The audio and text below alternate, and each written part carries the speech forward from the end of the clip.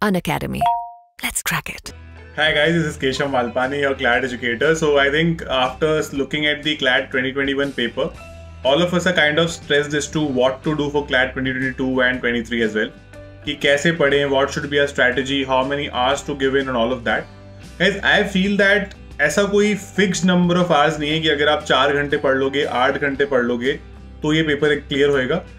All you need is the right sources that you have to refer to. ठीक है, so आपको जो भी educators बता रहे हैं with respect to their particular sections कि these are the right sources that you have to refer. Just try to be very regular with that. ठीक है, अगर आप generally with 12th standard as well, अगर आप 12th के साथ कर रहे हो for CLAT 22 and 23 as well, if you're trying to give say 4 hours every day, 3 to 4 hours every day, जब आप newspaper भी पढ़ पा रहे हो, कुछ classes भी attend कर पा रहे हो, ठीक है, and all of that because you are trying to give time every day to your preparation, that will make all the difference. Because see, the thing is, अगर आपने past year के 2 साल के पेपर देखे होंगे under the new pattern, you will feel कि generally जो questions है ना, they are being asked directly from the newspapers, be it any section. कोई भी section देख लो, directly newspapers से आ रहे हैं. So if you are acquainted and if आप newspapers रोज पढ़ पा रहे हो ना, उससे ज़्यादा important I think इस CLAT के clear करने के लिए कुछ भी नहीं है. Obviously मतलब आपको practice करनी पड़ेगी. You will have to solve a lot of mock tests and everything. That is something which is very important because it's not about solving those 150 questions.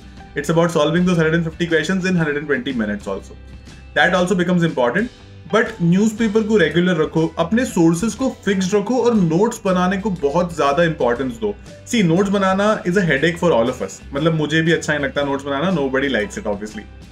But the thing is, अगर आप एक बार वो मेहनत करके notes बना लेते हो, the entire path becomes so easy for you in the end. You will realize कि यार नोट्स एक बार बने हुए थे, जो 1 घंटे की क्लास में पढ़ा था, वो अब 10 मिनट में रिवाइज हो पा रहा है, right? And that will create all the difference in the end. The difference between a good CLAT aspirant and an average CLAT aspirant is only this, कि एक इंसान रोज consistently try कर रहा था, वो पढ़ रहा था, he was being a part of the process, he was trying to learn every single day. And there was this another average aspirant who was just trying to do it. कुछ चीजें शायद उससे नहीं हो पा रही थी तो उसने उसको छोड़ दिया लास्ट के लिए और वो एवरेज ही रह गया.